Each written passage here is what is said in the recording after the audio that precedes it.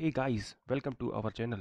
Please click the subscribe button and click the bell icon and never miss another update from Almighty Java. Before going further, I'll show you from where you can find the other videos of React. I am showing you this because most of the time people are asking these types of questions. So here is our YouTube page. Now click on the playlist. The first one you can see, so this is the playlist for React and Spring Boot. So when you click on this, you will reach to the playlist page. So from here, you can watch all the videos. Return back to home. Now click on the About tab. If you want to ask personally, then here is the email address. And if you want to connect with me in other platforms like GitHub and Facebook, then here are the links. In this video, we will see how to post data using Redux and React. So one important thing, if you have not watched our previous video, then please watch it. Because in this video, I am going to follow a similar approach. Here, you can see the application is already up and running. Just going through all the menus. Here you can see the user list page. User list we are fetching with the help of Redux. That is what we implemented in the last video. Let's start coding for this video. Here I did some modification, like I created separate folder for assets. And here inside CSS folder I am keeping the style CSS file. And under components folder, I have created two folders, one for book and one for the user, and keeping the related files. And based on these changes, I modified the path also in required files.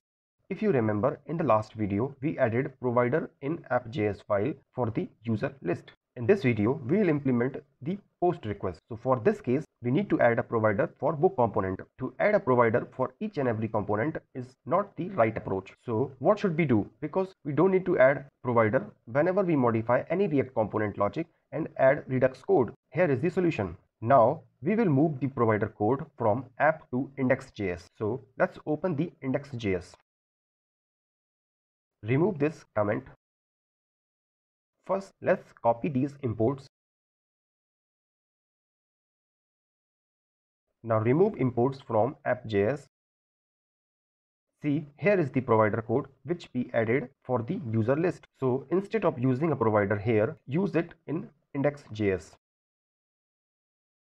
Now here we are using provider directly for app component. Now we don't need to add provider for each and every component. See, now this code is simple. Before going further, just verify is everything working fine or not. Still user list is coming without any issue.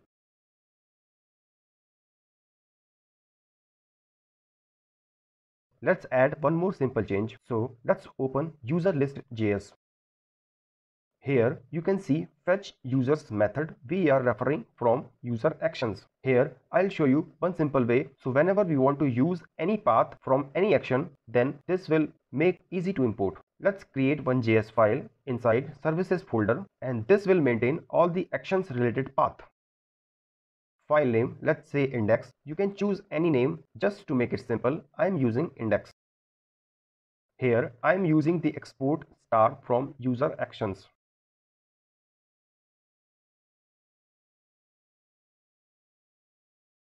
Now let's see how to use this index import instead of user actions. So here instead of user and user actions, let's simply use index. Here we have only one actions, so you are not seeing much difference. Just wait till the end, then you will come to know the importance of this approach. Let's see now user list is working or not. Still it is working fine. Now close everything.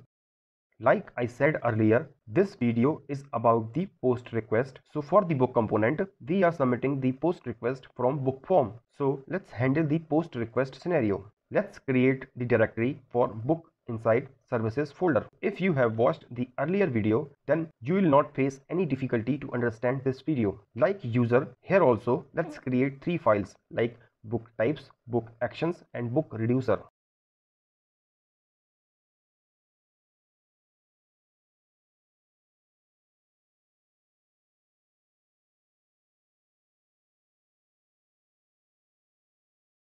Three files created successfully. Like user types, here also let's add three constants for save, like save book request, save book success, and save book failure. Here, first import all the book types, create the constants with a return for save book request, save book success, and save book failure. Now let's import the axios. Now create a method for save book. Here I am using export, so we can call this method from the book component. Here input is book, return the dispatch.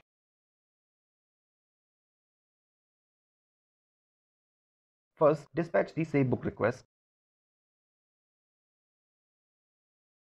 Now let's add axios post related code. Here is the URL. The request body will contain the book.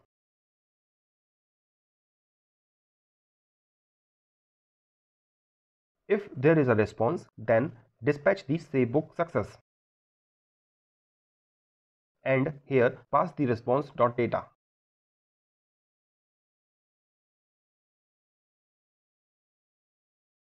If there is an error, then dispatch the save book failure.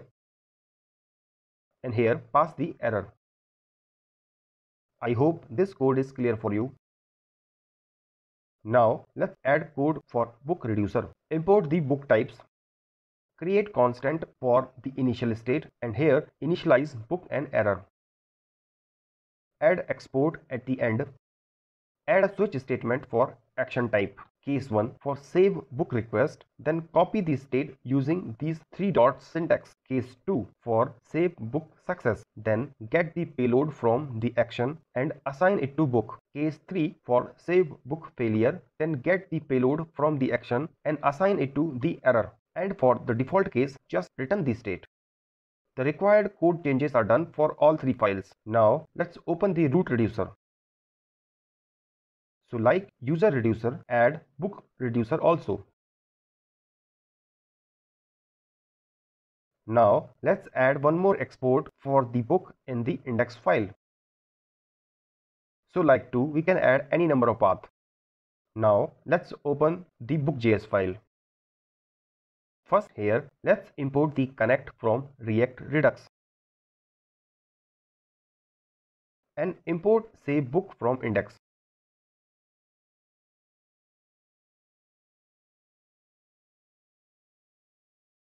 Now remove this export default from here and use at the end. Now like user list, let's add 2 constants. First one is map state to props. And the second one is map dispatch to props.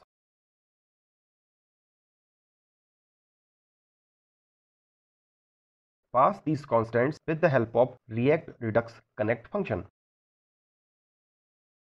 Add return in both the constants. Here, in case of dispatch to props, let's call save book function and pass the book. And in case of state to props, let's assign the response into a saved book object. See, the save book is nothing but this save book method from the book action. Okay, these changes are done. Now let's modify the save related logic. See, here is the post method code. Let's comment this. Now call save book method using props. Pass the book constant. Now use this response code and modify accordingly. So instead of using response, let's use saved book object from props.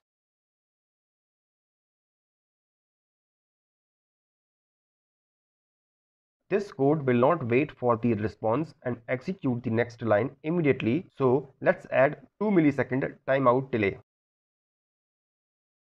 Let's check now. Is save working fine or not? Here, to get the request details, let's open the readme file.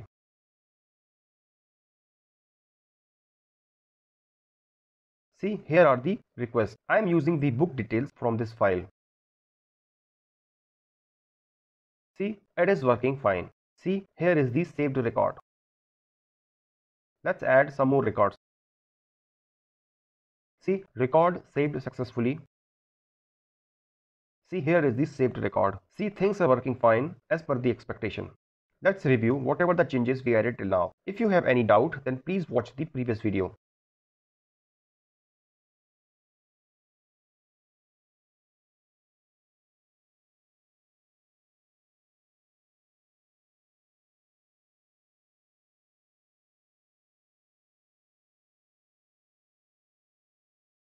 I checked in my changes. I'll show you from where you can find these.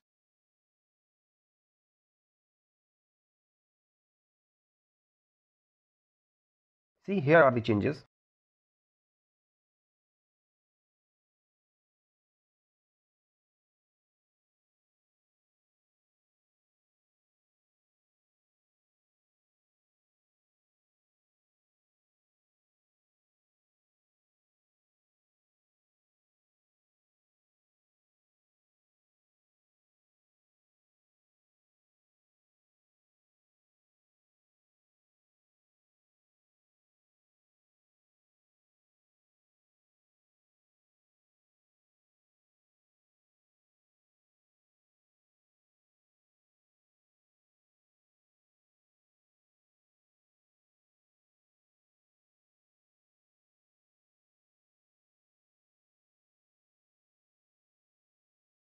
I hope this video is helpful for you. That's it for this video. Please like and share this video. Subscribe our channel. Thanks for watching.